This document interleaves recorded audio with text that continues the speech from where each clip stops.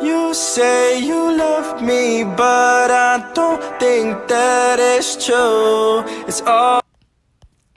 Hey guys, my name is Beverly X here. Welcome back to another exciting video. This time today, we're going to talk about, is there definitely going to be a brand new project, Zone 2021? Was it a new developed IP what they're working on?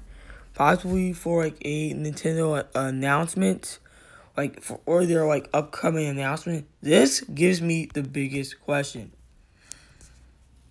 Are we going to see a Project Zone happening very soon? I mean, to be honest, don't get me wrong, it would be absolutely cool. I'm not trying to be mean here, but at the same time, here's what I think. I feel like that they have is Bandai Namco is the company that has other games and stuff. They're the only company who has different crossovers and stuff. I'll exactly tell you what I'm talking about, because Bandai Namco Entertainment has a lot of things. So if you guys are not familiar of it, they have its for example, they have its characters Namco, Capcom, and other you're from Bandai Namco, Capcom, and Sega, and these different crossover universe. And let's say something like Project Zone 2. It is, for example, Branzo is another company that we know has games stuff what they've been working on.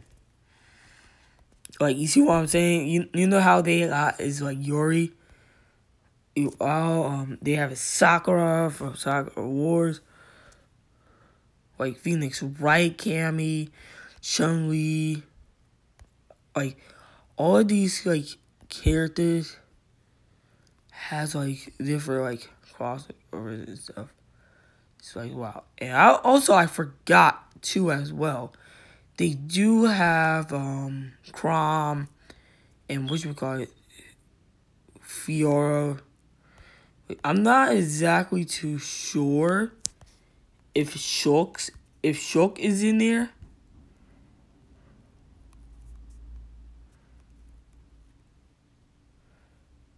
Actually, no. I don't think it's Shulk. Probably VR.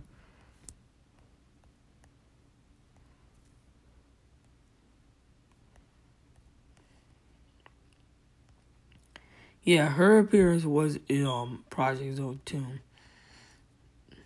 So I really hope that we see Shulk, Rex, and Pyra in there. Or let's say this.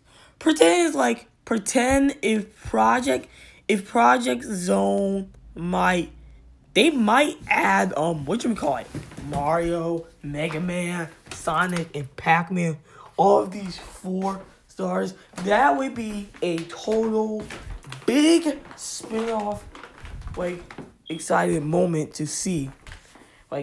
Mario and Mega Man, Sonic, and Pac-Man are teaming up together with these different Bandai Namco Entertainment characters from different universes, even plus Sega and Capcom and different companies as well.